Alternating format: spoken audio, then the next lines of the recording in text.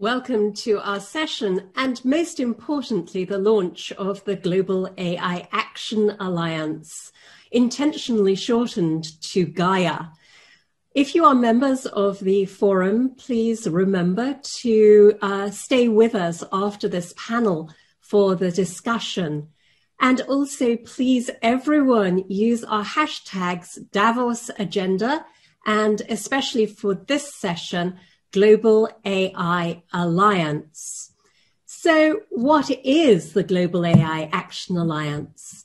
It's a multi-stakeholder collaborative platform and project accelerator to speed up the adoption of inclusive, trustworthy, and transparent artificial intelligence across all sectors and all needs.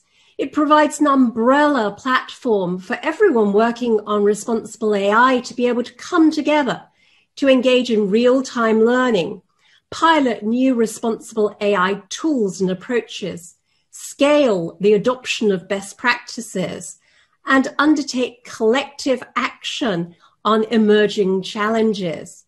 And then through the forum to amplify that work everywhere that it's needed, through our networks in government, arts, academia, civil society, and business.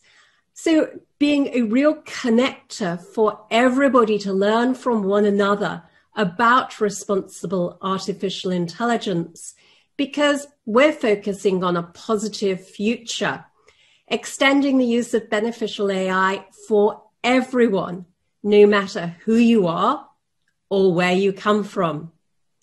So please reach out to me and join our alliance. It's now my pleasure to be able to welcome our panelists. And I want to start with a question to Vilas Dhar. Vilas is the president and trustee of the Patrick J. McGovern Foundation and is, with Arvind Krishna, our very first co-chair of Gaia. Vilas, you're known for your work in global AI for good. Why do you think the alliance is needed and why is it needed now? Thanks, Kay. Good morning, good afternoon, good evening to everybody joining from around the world. It struck me this morning as I prepared for this panel that the term artificial intelligence, as familiar as it is maybe to our panelists and some of our audience, for much of the world still reflects a pretty abstract vision of maybe something that feels like a science fiction future. But I've sloshed through the rice paddies with a farmer standing next to me, showing me how the predictive analytics that are delivered on her phone change how she plants and harvests rice, how she affects the livelihood of her family on an everyday basis. I've seen how AI can capture and bring to life dead and dying languages of indigenous peoples, giving, of course, voice to the vocabulary of those languages, but also celebrating the identity of peoples. I've spent time with children playing with AI-enabled toys and seen how that dynamic learning creates new wings for creativity and inspiration. Since we're among friends, I'll also share with you, I've probably spent an inordinate amount of time playing with those toys. But we've also begun to see how AI is affecting our lives in maybe less positive ways, how it's creating new divides in civil discourse, how it's giving voice to implicit and sometimes explicit racial bias, how it's silencing the voices of the most marginalized. So for me, artificial intelligence isn't a term about an abstract future. It's about a dynamic that's affecting every person on the planet every day, right now, right here. And the fact of the matter is, right now, these technologies are being created by technologists, by academics. They're controlled by policymakers. It's not my view that they're necessarily the wrong hands, but it's certainly the case that they are too few hands to shape our common future. If we're all going to be residents of a global human village, my question is, shouldn't we, the collective we, also be the architects? So this is an urgent question to me. Standing in the civil society, heading an organization that cares about AI for good, we're seeing that the ways that we're defining how individuals interact with systems today, how society gives over control to autonomous decision-making systems, of seeing how a lack of a community voice is shaping where these technologies are going, will define our future action, and a more collaborative approach is needed. So Gaia is a place for a very diverse set of global action areas to come together, not just technologists and policymakers, but civil society, nonprofits, the direct beneficiaries of these technologies, to come together and think about how do we create AI that attempts to achieve the Sustainable Development Goals? How do we build data technologies that are grounded in intermediaries and fiduciaries that protect our interests? How are we bringing communities together to shape not just the development of these technologies, but how they're used, how we learn from their use, and how we inform the next generation of products? To support this work, the Patrick J. McGovern Foundation today is making a series of commitments to support the use of AI for good. First, a commitment of $40 million in grants to support nonprofits and community organizations to begin the process of deploying these AI products in pursuit of their already existing goals. These organizations know the challenges that we must face. The Alliance will bring together partners that can help to do that. This is a continuation of our 2020 work, where we've looked at climate change, at building a tech workforce for the future, at a digital health economy, all through the lens of how AI can support this work. Second, we're committing to create a new infrastructure for technology services, for direct data and AI support to organizations that want to use these products for good. We'll be making more announcements about this spring, so I hope you'll follow us on Twitter at Dhar, at PJMFND, to hear more about this. And finally, we're committing to be participants in a global conversation, one that brings together all of our friends in the technology sector, government participants and academics, but also innovators, people who on the ground are deploying these technologies and democratizing access, people who are solving the fundamental challenges of how we feed our families, how we make sure we stay healthy, and we find economic opportunity. For us, it's not about the seat at the table that I think many of us on this call already enjoy. It's about inviting others to pull up a chair. So the end goal of the Alliance, of our work at the Foundation, and I think of all of the participants on this call, is to create an artificially intelligence-enabled society, to shift our focus from building responsible and ethical AI products to building a responsible and ethical society that is grounded in these products, to use artificial intelligence to create genuine equality. I'm really excited for the launch of this. I'm looking forward to our discussion here on the panel. Kay, I'll hand it back to you. Thanks so much. Super. Thank you so much, Vilas. And again, thank you for your donation to the Alliance. I want to move now to Arvind Krishna, who is CEO and chairman of IBM and has also agreed to serve as co-chair of Gaia. Thank you, Arvind. Can you also share with us why you think the Alliance is needed and how you see it playing a key role, and also about your kind donation to our Alliance? Thanks, Kay. Let me also answer the question and build a little bit on what Vilas talked about. Look, I think public statements are no longer enough. Society is asking leaders from everywhere, business, government, institutions, to act, to restore faith in our institutions. So why around AI? Artificial intelligence is one of the rare technologies that offers to unlock 14 trillion, yes, that's trillion with a T, in global productivity. So think of that as GDP over the next 15 years. But there's a big inhibitor. The inhibitor is trust. Can we trust these technologies to truly do what we'd like them to do what good policy would dictate they should do? If it's a smart speaker, if it's something like that, probably it's fine. We don't need to regulate it very heavily. But if it's making life and death decisions, policing decisions, medical decisions, decisions on which government service you may get, all of which is going to happen, the genie's out of the bottle, then we need to act to ensure that these technologies are being used in an ethical way. And the business lens that I always look at is that the ways in which AI is applied has to be applied in an ethical way. So to touch a little bit on what we will do, we have a long history on these technologies, but IBM has an even longer history in trying to be a good steward of technology. And good stewards of technology have to act in a way that technology is applied for good. And so in that context, we are going to donate a number of our toolkits: the Fairness 360 toolkit, the Explainability 360 toolkit, and something which we are working on called fact sheets. So fairness and explainability are trying to watch and ensure that AI is not biased, is indeed fair, as humans apply the word fair, which comes more from some of your backgrounds in law and society than from mine in technology. We will leverage the expertise of all of you in applying that into the technology. Explainability. Humans tend not to trust things that are a black box, so you have to make them more explainable.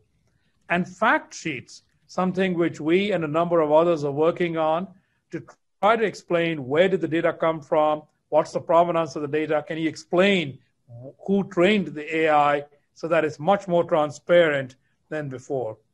And so bringing all of this in and working with a global audience, because I do believe, and I know global opinions may differ, that business or private industry has a very big role to play in how these technologies get developed and deployed, and also create skills that will allow people to participate in that $14 trillion productivity improvement. And so I'm really excited to work with the Global AI Action Alliance. And let me put the emphasis on the word action, not just a panel discussion. And that is what excites me.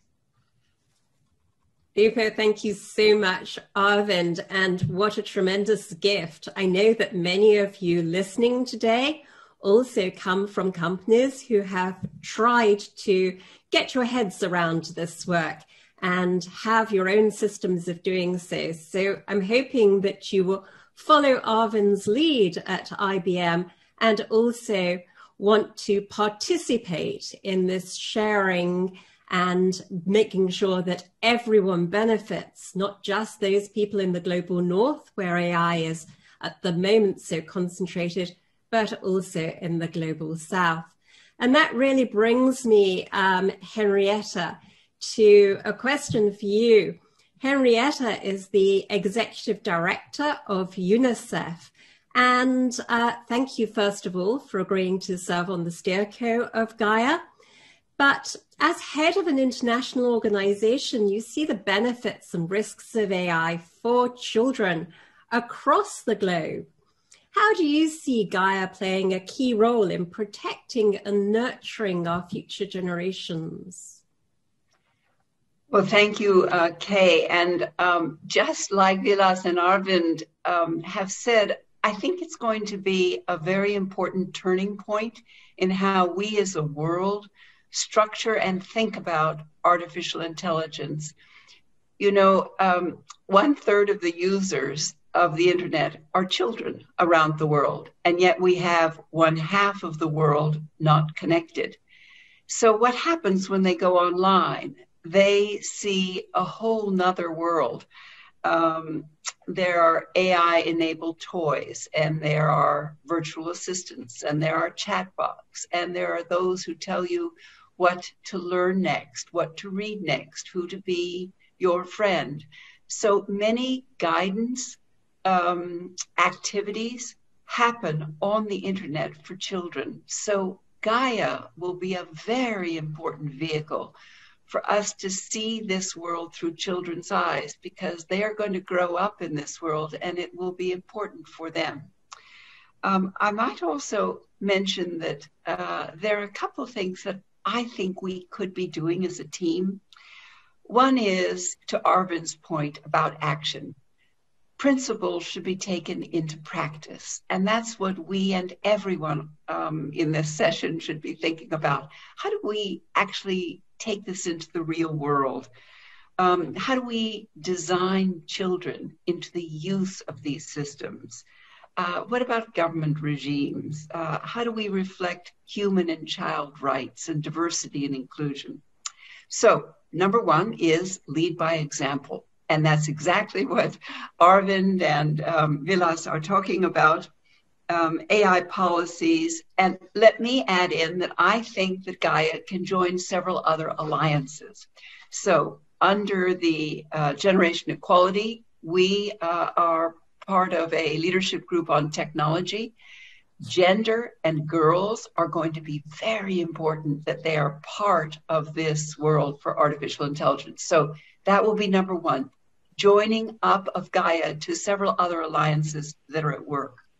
The second is a point, Kay, that you were making, which is that as we expand connectivity, it's going to be very important that we focus on all the children and young people, people in countries that are not just where we currently have connectivity and data. So we're collecting lots of data from children and young people who are in the developed world, but less so in the developing world. But we want them to be part of it. So let's design that one from the beginning.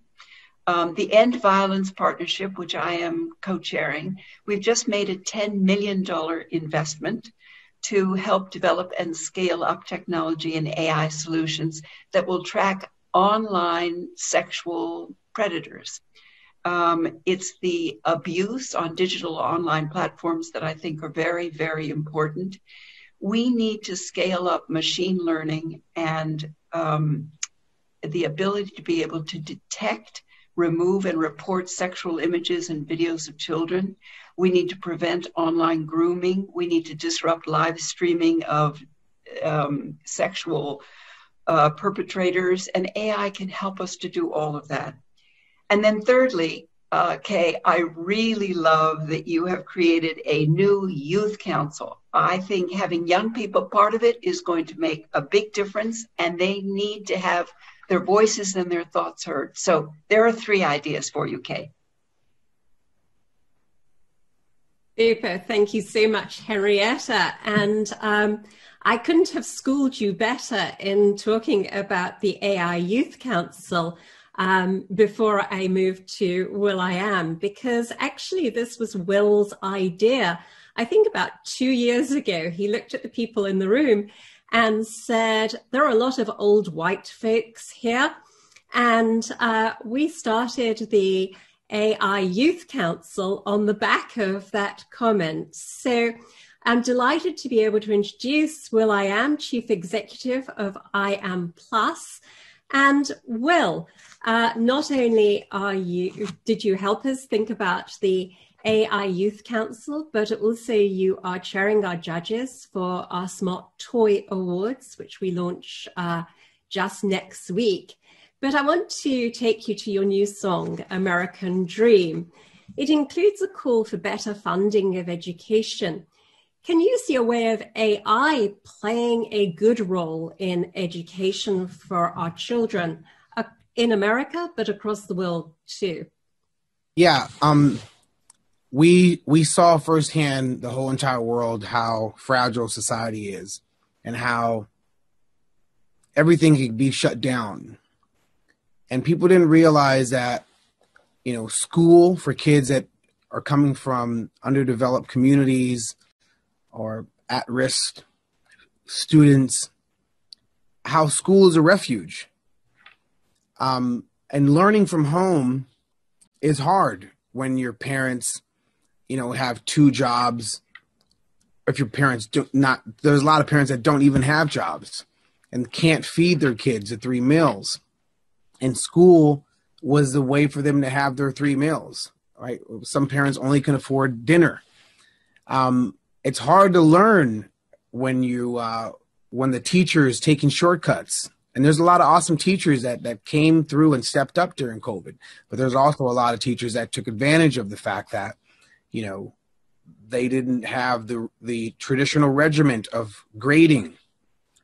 So AI could be an amazing tool to help educate a whole new fleet, a whole new troop of folks that are going to go out in the world and create new jobs, let alone fill the jobs that are not filled. But then, you know, that's the front end of it, educating, teaching folks. But then you also want to upskill and encourage kids to build AI tools from inner cities and, you know, poverty-stricken areas. They need to be a part of that conversation. So it's both ways. It's front and back. Educating, AI educating people, and then people building AI that's going to serve society, right? Because you're not going to have, you know, proper training data if it is not coming from folks that live in those communities, that understand those communities. You're always going to have bias if the folks that are going to receive that AI and the folks that train the data did not understand the conditions, truly understand the conditions of the folks that are living in those environments.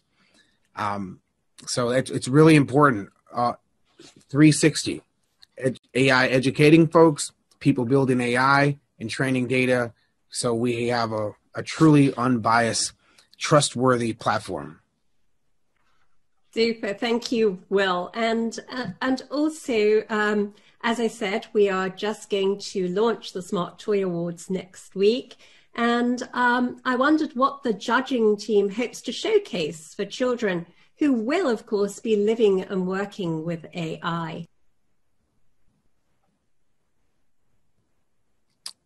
Can I answer that? Sorry, Will. Yes, I wanted you to. I apologize. So right now we're at this is the beginning. And so an AI toy is question mark, right? There's a lot of AI in our lives now, and it's a very loose term. A lot of people don't really understand what AI is. They think it's sci-fi, when in actuality it's around us every device that we hold. There's some type of AI inside of it. But when it comes to kids, you know, I'll be looking for AI that is mindful and has a human approach and takes into consideration the moment of a kid playing, and then when that AI, what that AI is doing to mind and monitor, because that should not be, a kid should not grow up and worry about the toy it played with and how the AI was learning the child. That to me is a very thin ice that we have to make sure that a kid is protected as a child and when they get older, right? When I was playing with G.I. Joes, I didn't have to worry about the G.I. Joe learning me. And then, you know, when I was playing with Transformers, I didn't have to worry about the Transformer and Optimus Prime learning me and then selling data to an insurance company as I got older because it understood and predicted what I might be like. So these types of things we need to ensure that a kid is safe as a child and protected as an adult.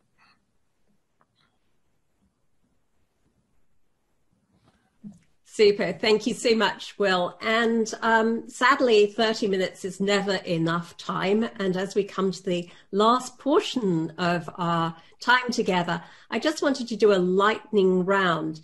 Vilas, anything you want, closing remarks on the role of civil society in this area? Sure. Thank you, Kay. I'm so excited for the comments on this panel. They reflect exactly why we need a diversity of voices. I will just say two things. First is we need to make a joint commitment to reverse the flywheel, to let technology development be led not by what's possible, but the opportunities that are out there to make the world a better place. I think about partners like Refuge Point working to build self-reliance among refugees, UNICEF's incredible work that Henrietta has shared, MIT Solid bringing together innovators, WRI building global geospatial intelligence. The challenges that these organizations are solving should be driving how we create technology. And the second piece that I'd like to share is this panel has been just on face such an incredibly inclusive group.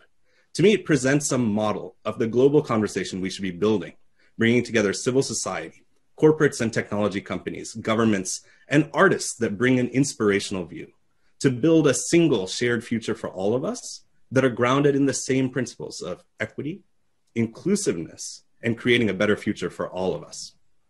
Thanks, Kay. Thank you. Super. Arvind. Thanks, Kay. Look, I think every responsible organization that develops or uses AI has an obligation to make it a force for good. So with that, let me just divide it into business and government. Business should focus on accountability. Speaking to the same point Will did, you got to be accountable for how you develop and use the AI, including all the data associated with it. We'll stick to that simple example, and that leads to both ethics as well as governance. Government has a role to play in regulating, but I believe that you cannot regulate with a blunt hammer because that stops innovation. So you should regulate based on the risk. If the risk is going to be small, be light on regulation.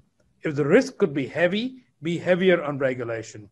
And we know the high-risk AI applications. I'll mention one that we have all been concerned about for years, which is facial recognition and how it can be used or misused. Henrietta gave some great examples, actually, of how it could be a force for good. But many of those same examples can also be turned into a force for bad. So I think that that's a great example of one which we can use. You began, Kay, with talking about some of the echo chamber on misinformation. That's another force for bad. So government has a heavy role to play. I don't think we know the exact answer, but that's why we need an alliance like this one to perhaps converge on things. So those are the two that I would leave for this audience. Thank you. And Henrietta, in 20 seconds or less. So let's have digital public goods. Let's have an internet of good things. And let us try to connect all of this toward education. It's the number one request we have for children, and it's the best ladder out of poverty. Indeed, absolutely. And I think we all agree with that. And so I would like to remind everybody who is a partner of the forum to stay with us. I would like to thank everybody for joining, and I would like to leave the last 30 seconds for final comments from Will. Thank you so much. It's an honor to be here and be a voice for the folks that reflect my path coming from poverty, and speaking on behalf of those kids that are still in poverty. And we've never been here. Humanity has never been at this intersection where the next version of computing is predictive and can further put people that come from where I come from in more detriment. It's an urgent ask that we upskill, invest in inner city kids' education around AI, autonomy, robotics, computer science. If there's a baseball field and a basketball court in every single junior high school and high school, there needs to be computer science programs, robotics programs. It's a human right that people are brought up to speed to compete and solve problems and train AI and understand the complexities of data. It's a human right. And so I'm here to not only speak on, but do my part and make sure that kids that come from communities, starting with the community that I come from, are equipped with AI, STEM skill sets. And I'm proud of the work that my foundation does and the kids that have joined onto the program, but we need more of it. And so Davos can do a big human heart hand up to where, we can scale the work that we're doing in Boyle Heights to educate and bring people up to speed. Super. So as I say, thank you to all of our panelists. Thank you so much for the donations from Vilas and Arvind. And please join Gaia. Contact me and let us take this conversation forward. Thank you.